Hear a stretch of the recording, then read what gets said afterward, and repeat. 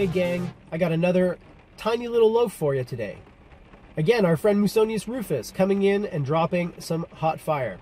He says, you will deserve respect from everyone if you will start by respecting yourself. I feel like I said that very aggressively, and I felt it in my heart when I recited those words. That is powerful stuff. You will get respect from everyone the moment you respect yourself. People will respect you.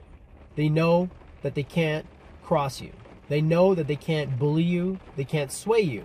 That you are strong within yourself and that you will stand tall and proud unapologetically without any need for their validation.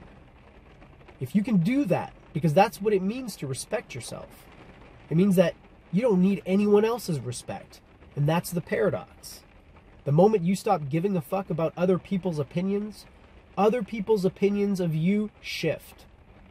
The law of reversed effort. Take it as you will, my friends. These are just the ramblings of a crazy old lunatic named Ollie.